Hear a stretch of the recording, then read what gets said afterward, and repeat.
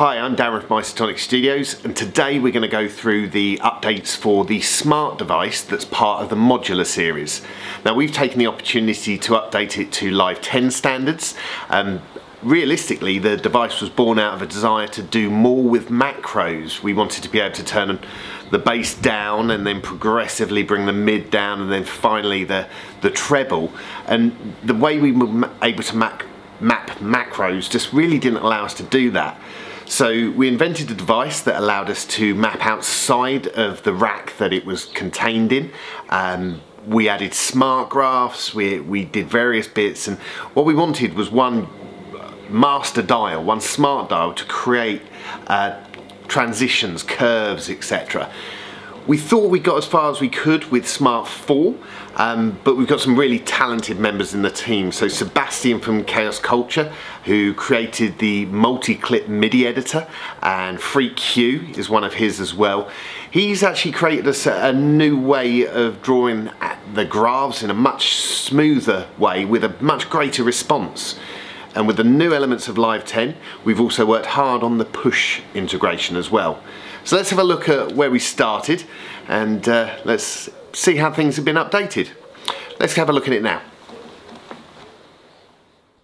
Okay, so what we're looking at is the oldest photo that I could find of the smart device, which is actually Smart 2.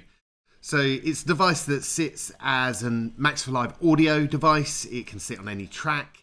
You can use it to map any parameters in your set. As you can see here from the original, we had 8 dials, 8 smart graphs. Each dial you could set a minimum and maximum, so a range. But then the actual graph itself was, I believe, a multi-slider. So it had 127 lines that you had to kind of click and drag and move. And yeah, it's quite janky, to be fair. Not the greatest of solutions. Let's bring you up to date, and we have Smart 5 here.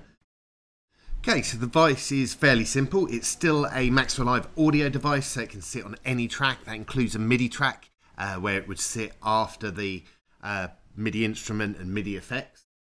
It, in line with our latest devices, also has the feature whereby if you change your theme, the colours will update with it. My personal preference at the moment, I'm going for mid-dark, so I'm going to leave it on there. Excellent. So you have one main smart dial, which will effectively control and send the same output as turning all 8 curve dials at the same time. I'm going to set on top and bring forward the smart graph here, and we'll just play around mapping so you can see what happens. Very simply, if I select a parameter and map it, it's going to be picked up here, and it's as simple as that. Select a parameter, map, select a parameter, map, select a parameter, map, and so on and so forth. Now let's pick the first, and as you can see, we've renamed these based on what it's mapped to. Now that's important when it comes to the push to screen. So we select the first, and you'll have used graphs like this before. I can move the points, and if I double click, it creates a new one. Now this is slightly different in that it would in the past kind of get stuck if you try and move a point that's after one prior to one, but now you can move as you want. And what you'll notice is that the bottom left, the value of the parameter, the one that it's mapped to, it's actually changing and giving you visual feedback. So let's just unmap that for a second and map that to volume, for example. Now it's going to give you the value of what it's mapped to. The other good part of this is that you can use your Alt key, and if I position myself anywhere between 2 parts, pressing Alt and dragging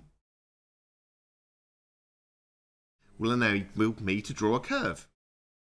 So let's make that curve nice and funky. And of course, if I wanted to move, the curve follows, and it will allow me to move around.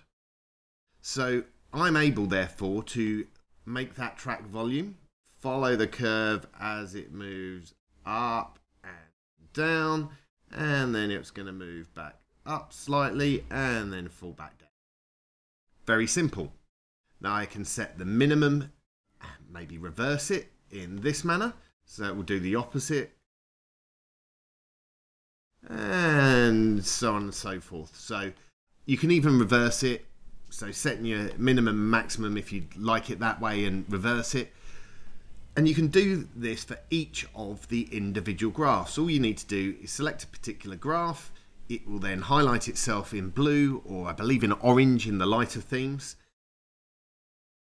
Make your curve as you want them, and realistically play around with how you would like these to work as you turn each individual dial, or as you turn the main smart dial. Now, the actual MIDI mappable elements within here, we haven't MIDI mapped these particular dials because they will change name, and we don't want to change the name of something that we're going to MIDI map because it would ruin the automation and could lead to crashes.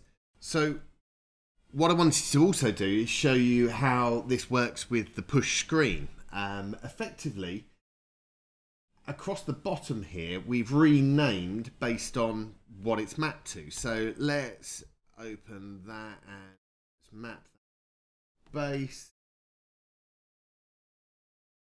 Base 2.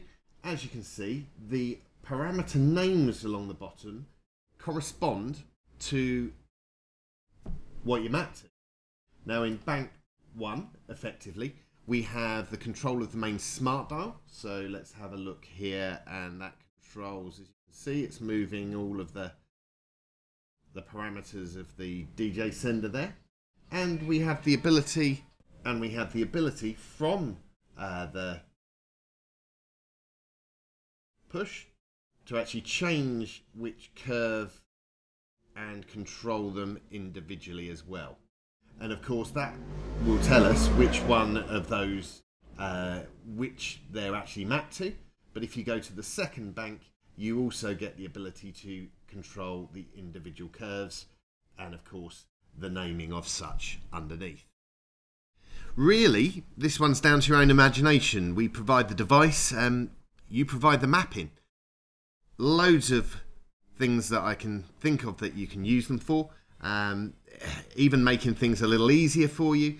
If you wanted to, say, create a curve and have that curve as a uniform copied across. So I quite like the look of this first one.